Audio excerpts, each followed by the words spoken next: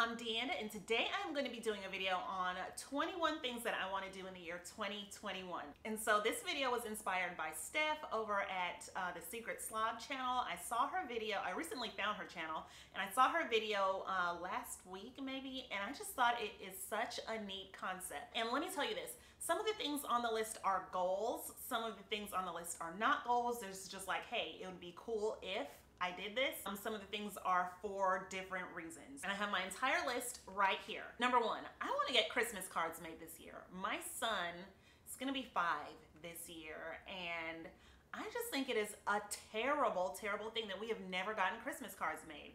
Back when we first got married, my husband was always like, hey, we should do Christmas cards. And I thought it was so weird to have Christmas cards like with just a husband and a wife and like no dog, no child, just a husband and a wife. And I guess you could, but I just felt like, I don't know, we were supposed to have a child, but now we've had one for several years and still no Christmas cards. So that's number one on my list because we're coming right out of the Christmas season. Number two, I want to learn about investing. I know that I am a good learner. I'm a good student. However, investing for some reason just intimidates the heck out of me. And I'm like, you know what? If it intimidates me, I'm just gonna have to learn intimidated and like push past and through that and find some good resources so that I can learn and stop shying away from it. Number 3 on my list is I want to learn photography. So the camera that I have right now is an entry-level camera. It's DSLR, but it's not a full frame. And so if you're interested in my camera, I'll link it down below in the description box. But it's good enough that I could take some, you know, snazzy photos if I wanted to, and if I actually knew what I was doing. So I would love to learn photography this year. There are lots of classes out there. There is Skillshare and there's Udemy, but what I would love so much is to learn from a skilled photographer, like have an actual tutor or teacher teaching me, looking at my work, you know, critiquing it, that sort of thing. And I actually have a second lens. So I have the lens that gives you kind of like the bokeh blurred out background effect. And I got that over this summer because I wanted some branding photos for my new website, which it is live now, everydaydeanda.com. Shameless plug. I'm very proud that I was able to get that done. The good Lord helped me because your girl was struggling for several years before I bought a course. So side note, if there's something that you really want to do, you're having a hard time with it, don't second guess investing in yourself. Like find a good resource and pay to get the knowledge that you need. It can be worth it. So over the summer, I wanted to get some branding photos done for my website, and I reached out to this local photographer in my area. She is amazing, and the way that her website works is like she doesn't have the prices listed on her website, so you have to like reach out to her and tell her what your budget is, but her prices are not just like listed on the website. And so I reached out and I was like, well, I have $350, and basically it's at least $850 for a branding session. And I was like, you know what, this website is not making me any money right now. I cannot justify paying $850 for that service. And not saying that the service, like her work isn't worth it. She's really an excellent photographer, but I just could not justify it. And so I was like, you know what, I can't, and I think she also had a package of like $300 for 5 headshots. And I was like, I can't do that. And so, not yet. It is a dream though to work with her. I didn't put it on my list for 2020, but I would love to work with her. And like pay her, obviously. But I was like, I can't afford that. But what I could do is buy this lens, like an upgraded lens from what I have now, and work with that. And with that lens, I've been able to take some pretty cool photos. Like I'm doing the best that I can, but again, I don't know exactly how to do photography. I'm kind of like shooting in the dark, no pun intended. Was that a pun? I don't know. But anyway, I'd love to learn photography. The next thing I want to learn, I really enjoy learning. Like to me, learning is a hobby, and I can be a little like all over the place, you know, with all the things that I want to learn. But I just enjoy learning. Maybe that's why I'm a teacher. So I want to learn how to use our rainbow vacuum. When my mom came to visit me one time, she was like, hey, this is a nice vacuum. Can I have it? She saw like a brand new vacuum that we had in our laundry room because we weren't using the brand new one. We were using like an older vacuum. And she was like, I have a rainbow vacuum. Like, it's a really nice vacuum. I'll trade you. And so I was like, bet, let's do it. Well, okay, I didn't say bet to my mom. That's just what came into my head right now, but because like I don't talk to her like that. But anyway, so I was like, sure, you know, let's trade. She took our brand new vacuum that we had not unboxed yet, and we took her rainbow vacuum, and we had like a rainbow vacuum consultant come to our home one time and like walk us through and show us all the features and do the demo and everything. So I knew that rainbow was like a really good vacuum, that I was getting a better end of the stick than she was. And not that like I was taking it from her in a manipulative way, but like it was a fair trade because she wanted what we had and I knew that what she had was good. It's all love. And so we've had that vacuum for several years now, but it's like you have to fill it with water, and my husband knows how to use it. I don't know how to use the vacuum, so I just sweep the rugs, which got to do better in 2021. Something else that I want to learn this year is correct comma usage. And so I think that I have I know that I do have a pretty good handle on like grammar, usage, mechanics. And anytime I'm writing something and it gets to a point where like I should maybe use a comma, I'm like, am I using this in the right way? I think I am. And I'll just keep going. But I want to know that I know for sure, like brush up and be 100% sure that I'm using my commas in the right way. It's very odd, I know, but I'm gonna do it. I would love to be able to get into, what do you call that? What is that called? What is it called? What is it called? Proofreading. I actually really enjoy proofreading for other people, and so I think there could be something there. Could be a stream of income once I hone in on my skills and make sure that I have it all down packed. This year, it is a huge goal for me. This one is not like a pie in the sky, maybe one day. No, we're getting her done this year. This year, it is my goal to declutter my entire house. The whole thing. Like, I want systems and organization in place throughout, okay? And I started working on it over the summer, one very, very small project at a time. I'm talking about like I organized this desk drawer over the summer, and when I pull it open and look at it, it makes me so daggone happy, like that it is still organized, that I have a great system in place, and it has not gotten messed up for like 6 months because we're in January now. So that's what I want to do throughout my whole house, one small project at a time. And I've started small, like I did that. I did underneath the sink. I'll link that video up here, decluttering under the bathroom sink. That's on my other channel. I did my pajama drawer, and then a few weeks later, I did 2 more drawers in my chest of drawers.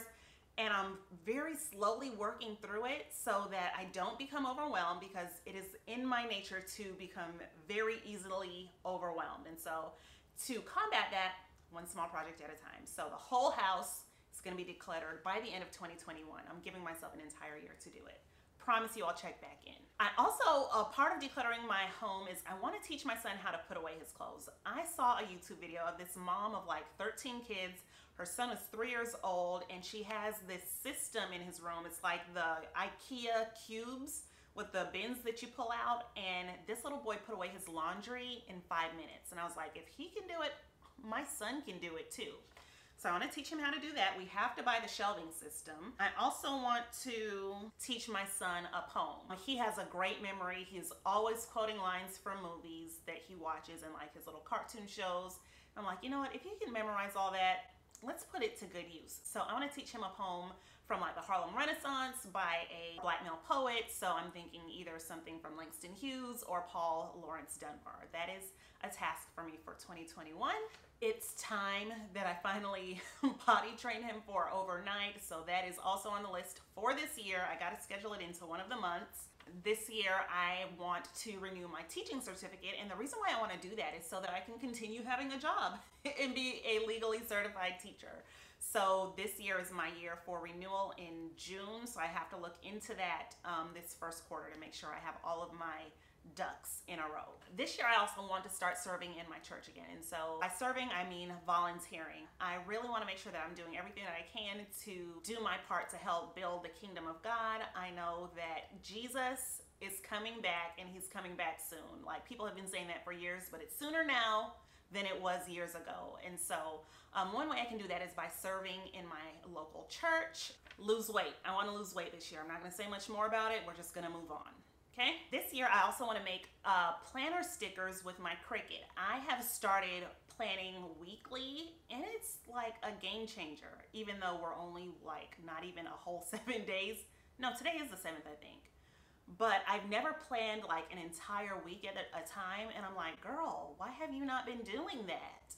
So I'm gonna make some of my own planner stickers with my Cricut. I think it'll be fun, and I'll make them like to go with the type of planning that I'm doing. Specifically, I'm doing time block planning in my planner, and I really wanted a like really nice planner that fit exactly what I want, and the only ones that were close were like $50, $60, and that's only for like half of a year.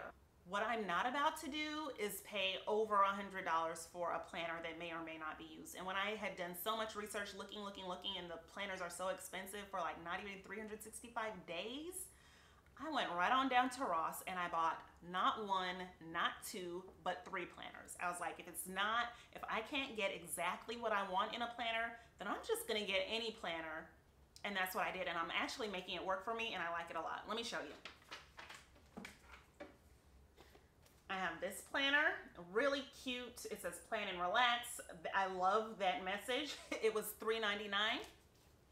I have this one, Busy Bee planner. It has this little thing right here, $5.99. The layout on the inside of these is the same. It's just that the green one is a little bigger than the pink one. And I have another planner. Let me grab that. I also have this planner, which I'm like, I don't think I really need 3 planners, but I couldn't just leave it in the store because it was only $4.99, and I was willing to pay up to $50 for a planner if it would last for the whole year. So it has like a gold foil pages, and I just like it. What I'm gonna do with it, I'm not sure yet. Let me know if you would be interested in seeing a separate planner video, like what my planners are for, how I'm using them, how I'm block scheduling in a regular $5 planner. This one was $4.99. But yes, I am block scheduling in this regular planner, and it's actually working. So let me know if you're interested in that video, and there is a blog post coming out soon. I've been working on it every day the past 3 nights, and so that will be out soon. My blog is everydaydeanda.com, proud plug. Introduce more people to Jesus. That is on my list for 2021. I don't want to be like nervous or fearful or anything like that, because the love of Jesus is literally life-changing, and everyone should know that. What each person does with that information, like that's between them and God, but everyone should know. And so I want to do my part in the Great Commission of going out into the world and spreading the gospel, spreading the good news of Jesus. And something like that I tell my students in school is like, going out into the world doesn't mean you have to go to another country. It means that you go out into your sphere of influence, out into your circle, to the people that you come in contact with day to day, and just show and share the love of Jesus. So that is on my list for 2021, introduce more people to Jesus. What else? I want to get a rug for my living room. We have been in this house for almost 5 years, and the whole time, well, not the whole time, we've had rugs in the living room, but they've been really messed up. But I want to get a nice rug for the living room. For maybe about the last year, we have not had a rug in there, and it's just not as cozy as it would be. And it's like, we'll find some, and it's like, oh, no, it's not quite right. And it's just like analysis paralysis, design paralysis, that whole thing. So this year, I just want us to find something and get it. My fear, though, is that it will get messed up. I really would want something light colored, but we are not a no-shoe home, which I grew up in a no-shoe home. I would prefer and love a no-shoe home. Before I was married, I had a no-shoe home, like when I was just living by myself. But that's not what it is right now. And so, I don't know. We just got to find a rug, just make a decision and throw it down in the living room. Another thing I want to do in 2021 is I want to create more than I consume. I am just over the moon about having my blog now. It's finally been launched, and I really enjoy writing for it each day. And I have 2 YouTube channels now, and I've been posting on Instagram more frequently. And so I enjoy like looking at other people's content, but I am so pressed for time. Like I still have a family, I have a full-time job that I'm committed to, teaching students every day, and like relaxing. And so self-care, like these are things. There's only so many hours in a day. Rest is a must. And so create more, consume less is something I want to do this year. I also want to read 5 or more books this year, and I was like toying around with the idea of getting an Audible account, but because I am a visual learner primarily, I feel like I really digest and synthesize and understand books better like when my 2 eyeballs are moving from left to right, looking at black and white print, looking at black print on a white page, or manila, you know, whatever color the pages are. But yes, I just prefer like to have a book in my hand. So 5 or more books this year, 2021. I want to also do my nails once a month. During quarantine, I bought a gel nail kit that I really like a lot. I have not used the gel on my own nails. I've been using it on my press-on nails. If you are interested in seeing which kit I got, I will also link that below for you. I do recommend it. It works well.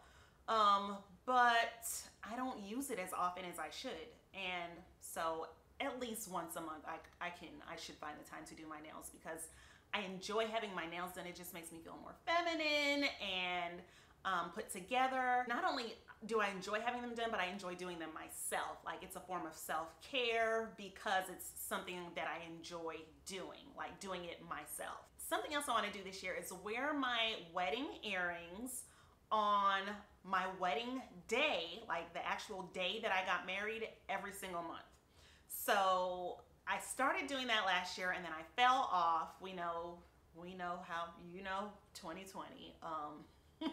But I want to be intentional about doing it. So I'm going to set an alarm in my clock set an alarm or a reminder in my phone this year. And I paid like, I don't know, $80 or some ridiculous amount for those wedding earrings. And to what? Wear them only one day? Nah, sis, we're not doing that. So there doesn't have to be a special occasion. It doesn't have to be anything extraordinary, glitzy, or glamorous going on. The occasion can just be that I want to use the things that I have. I want to wear my wedding earrings. And if I am just going to the grocery store, just going to Publix with my long, dangly, very sparkly, pretty earrings, and sweatpants and a t-shirt, then so what? What else? I want to grow my blog readership this year. I know a part of that means I'm gonna have to learn about Pinterest and hone in on my SEO skills on my blog. I do have Yoast SEO, and so like when I'm writing my blog post and I see the little green light up, it makes me so happy because I guess my SEO is as optimized as it can be. I also want to grow, my final thing is I want to grow my new YouTube channel, Everyday Deanda at Home, to at least 1,000 subscribers, which is a tall order because it took me like almost 3 years to grow this channel to 1,000 subscribers. And so if you are subscribed to this channel, I do appreciate you. Thank you for being here. Thank you for watching. And if you're interested in living more simply with systems, habits, and routines and organization, that's what my other channel is all about. And so it's a very, very niche. And so I'm hoping that like the right people will find it who enjoy that type of content, because obviously if you don't, then why would you subscribe? But I know there are a lot of people out there who would enjoy that type of content and find it really helpful. My thing with that channel is I don't want it to be all over the place, and so I make sure that I don't think so much about myself, but like how can I add value to the viewers? And those are like really value-packed videos. So I want to grow that to at least 1,000 subscribers in the first year. And those are my 21 things that I want to do in 2021. So if you think that this is a neat idea, then I think you should do it yourself. Either do a video, and even though you might not upload it till the end of January or February, girl, we have a whole entire year. So what? There's no rule that this has to come out at the beginning of January. But do a video yourself, or that, especially if you've never started a YouTube channel, like that would be a good idea of something to start with. In my opinion, I think it would be a good idea, like a good launching video. And then if you're not like into making videos, make a list. If you're like me, maybe you have 1,000 blank notebooks or half-filled notebooks that are really pretty, super cute, all around the house. Pick up one of them and make a list. So I hope that you guys enjoyed this video. If you did, leave me a comment down below. Let me know what are some of the things that you would like to do this year. If you want to leave your list of 21 things in the comments, then more power to you. I'm not stopping you from doing that.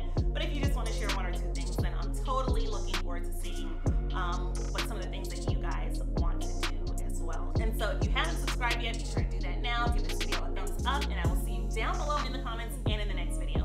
Bye, guys.